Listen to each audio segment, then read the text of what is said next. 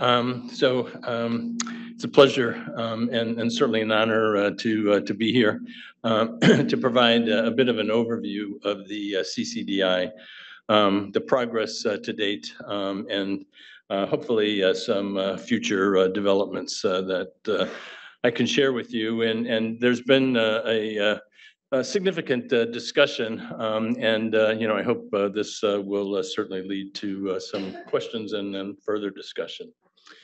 So I guess before starting, I do have a bit of a disclaimer in that I'm still a full-time employee of the Food and Drug Administration, and yet I'm giving this presentation on a program initiative that is directed and funded by the National Cancer Institute. But we're all one big happy family in the Department of Health and Human Services. So I hope you'll all forgive that. But I suspect that most of you know that CCDI was first proposed during the President's State of the Union address in 2019, where there was a pledge of $500 million for 10 years, annually for 10 years, to the NCI to support childhood and adolescent young adult cancer research. And it was really decided to focus on data sharing to maximize the benefit and power of critical data being generated, but unfortunately in silos. And I think here I've heard some impressive work about brain tumor data that is not siloed. So this is really great. But CCDI is really being leveraged to really build a wider community. So not just investigators, but investigators, patients, and families. And I think we can also include regulatory agencies as well as hopefully pharmaceutical companies as well. So the data that are really being sought to aggregate and harmonize to the extent possible and ultimately analyze our clinical data, including outcome data and treatment data, genetic or molecular genetic data, biospecimens, of course, longitudinal outcome data, and population-based data. So I think CCDI, to some extent, builds on a momentum of research and data sharing policies, beginning in 2014 with the Gabriella Miller Kids First Research Act, certainly extending to the Cancer Moonshot and the Blue Ribbon Panel in 2016, the STAR Act in 2018, and then with the CCDI in 2019.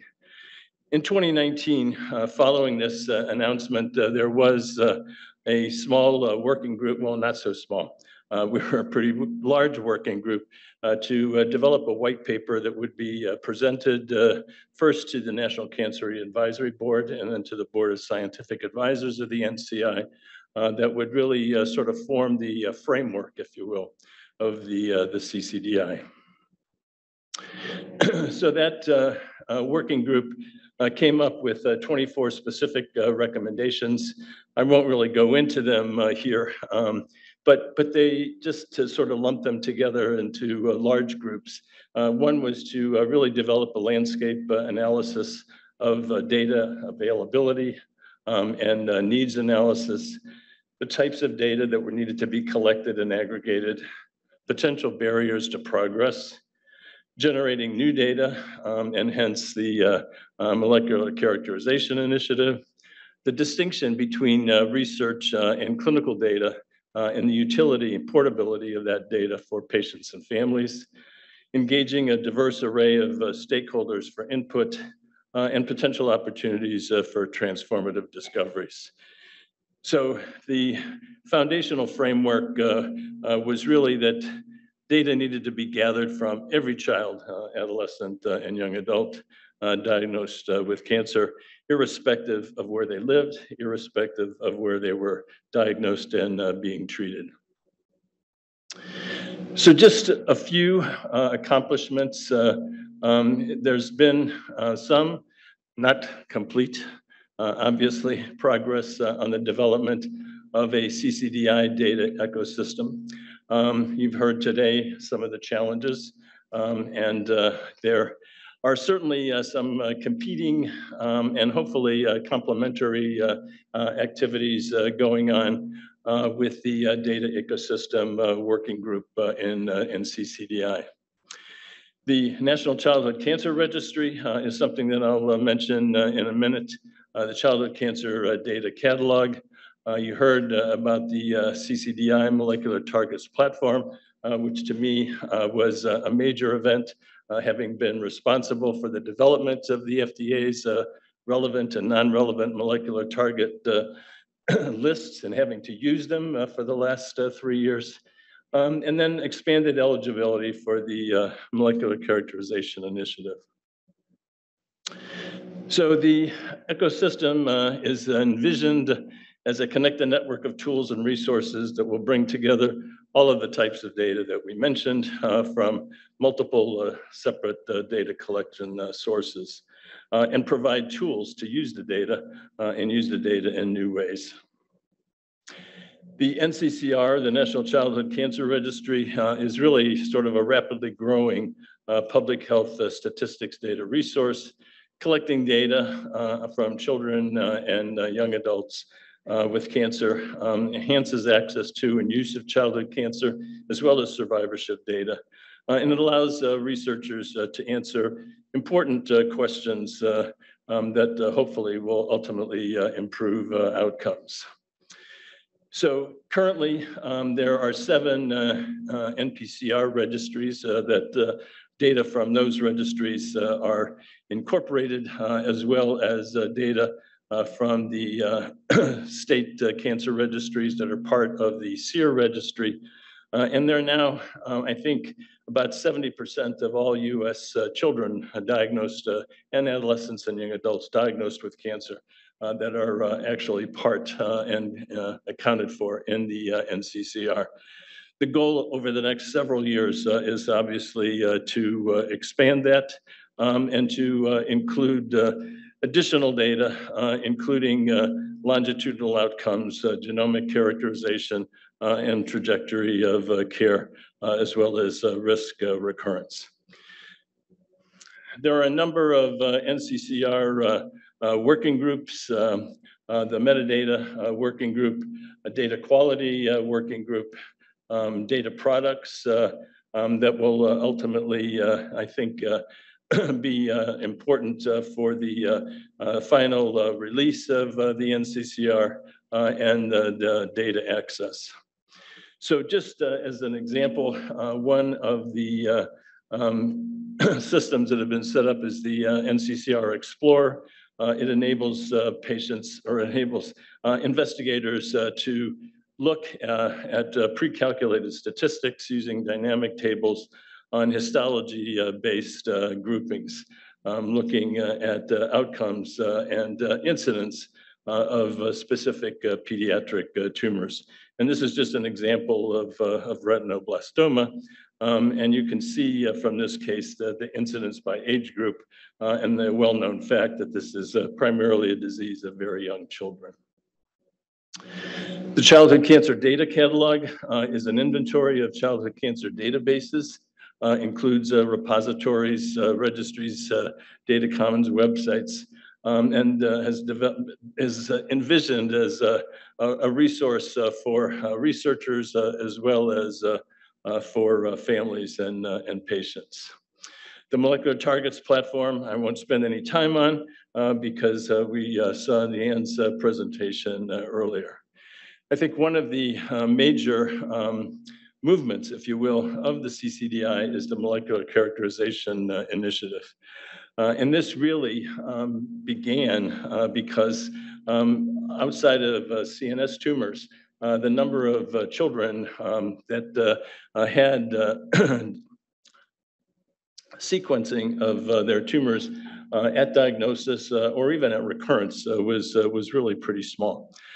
So this is a partnership that currently exists between the NCI and the Children's Oncology Group's project Every Child, providing state-of-the-art molecular characterization including whole genome or whole exome sequencing, RNA-seq, and methylation studies, with the expectation that participants and treating physicians would be informed of their results within 21 days.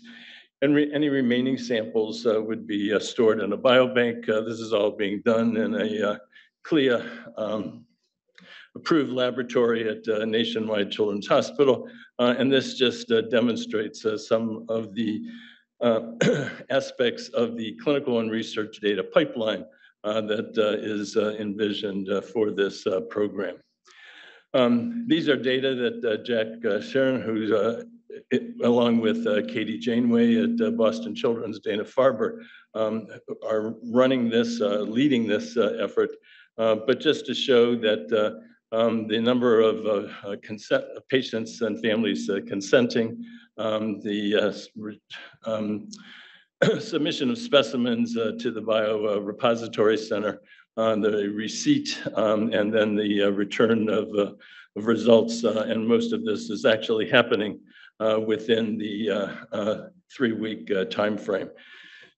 So this began with brain tumors because of the obvious unmet clinical need.